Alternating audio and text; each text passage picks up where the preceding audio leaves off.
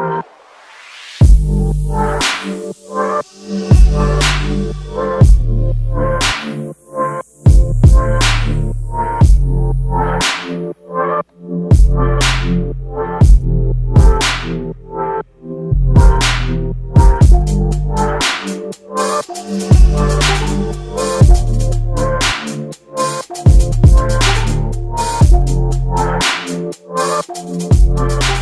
YouTube people, if you remember about 2 years ago I put together a AMD Ryzen 3D printed gaming PC, and you know, one of the biggest comments that I got when I built that machine was it was overwhelmingly positive. I had over 100,000 views on that video, or close to it, but the main thing that everybody said was,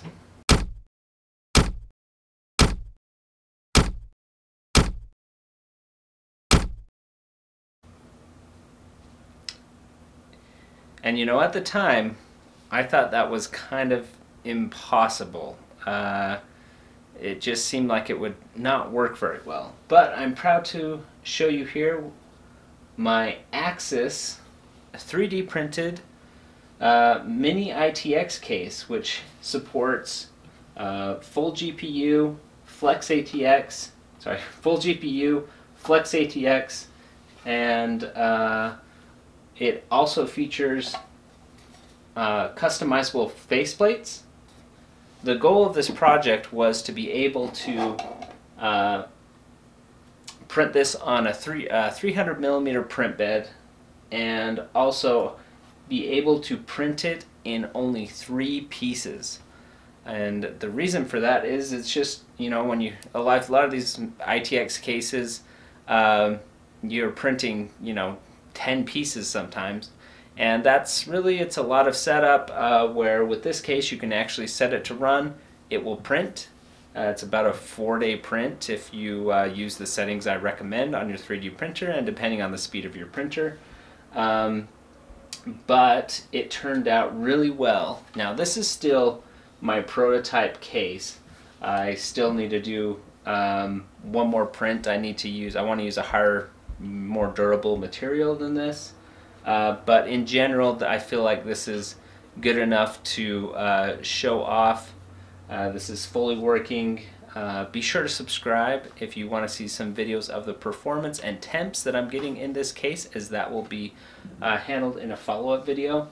But I'm pretty pleased with it. It's really a nice looking case. It feels very solid. I love the replaceable front panel that I've done on this, that lets you easily change. And the way that this goes together is you have a solid single piece, and when the front pops off, you're able to access all the components, and this top lid also comes off. So we'll get into some of the CAD files, and I'll show you some of the design features that I've put into place on this case. Okay, so let me walk you through this little case here. So like I mentioned, we're really looking at 3 pieces. The main component piece here is set up to accept Flex ATX down here, and I believe that the cutout here probably will fit most Flex ATX. I'll go through the components I actually used.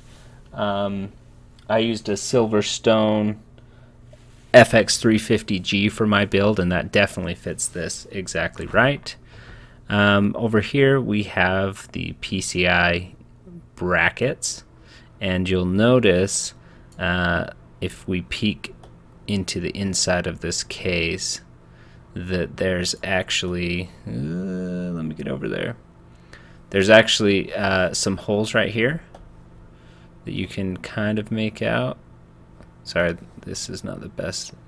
There we go. This gap here allows the bottom bracket of the PCI to settle in there to hold the bottom in place, and also you do have your screw holes at the top.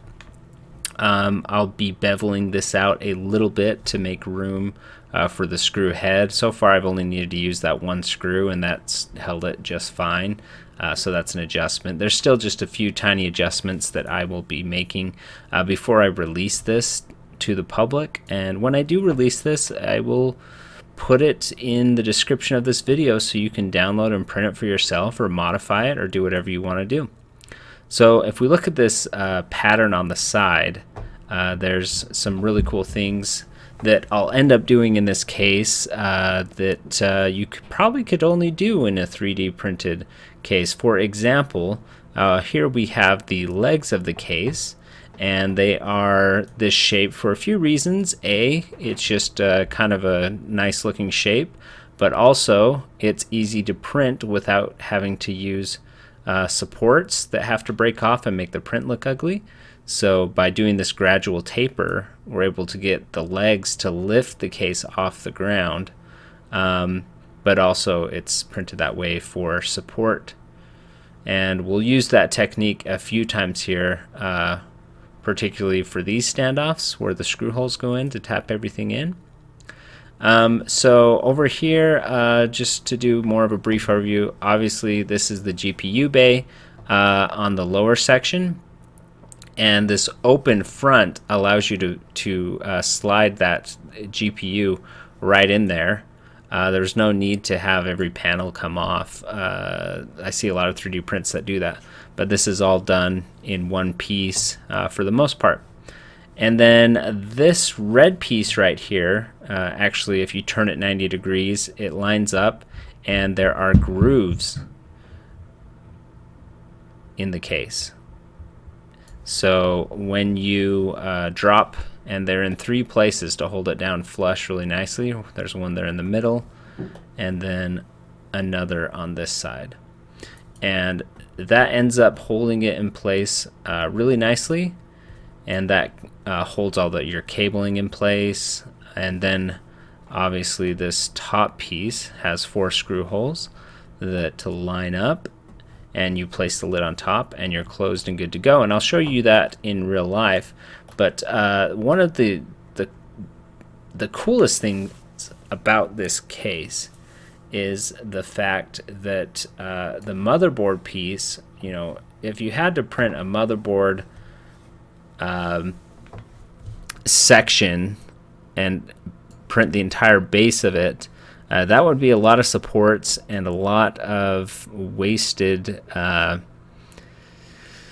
material. But what I was able to do is leverage the casing of the power supply itself. The power supply is rigid, right? So it actually gets encased in the plastics when it slides into there, which lets you take advantage of the rigidity of that power supply, and then give basically strength to be able to hold the motherboard on top. And it would hold up just fine even without the power supply there, but you definitely, why not leverage that inherent strength of the metal, and that allows you to then screw in the motherboard on top of the other components, and really allows you to get everything in there in a pretty compact package.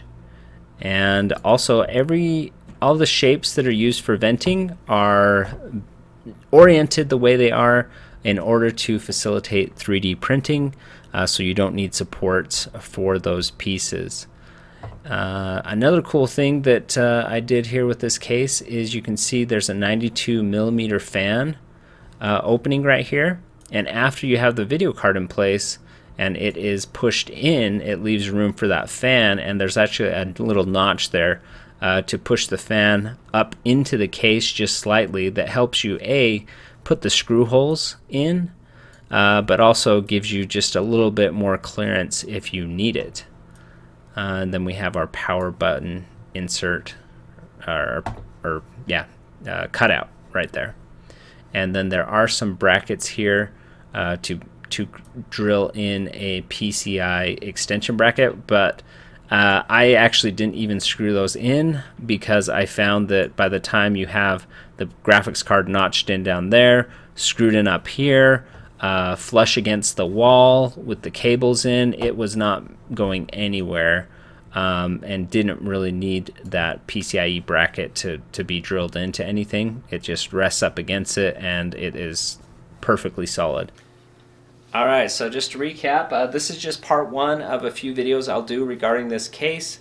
It's not the first case that's been 3D printed with a GPU in it, but I think the design is pretty cool, and I'll be showing you what components I put in this and how I built it from the ground up in terms of assembly in the next video, as well as we'll get into some performance metrics, how hot it gets, what the temps are, what performance you can get out of this machine, and we'll cover that, so be sure to subscribe. And thanks for watching this video, and we'll see you on the next one.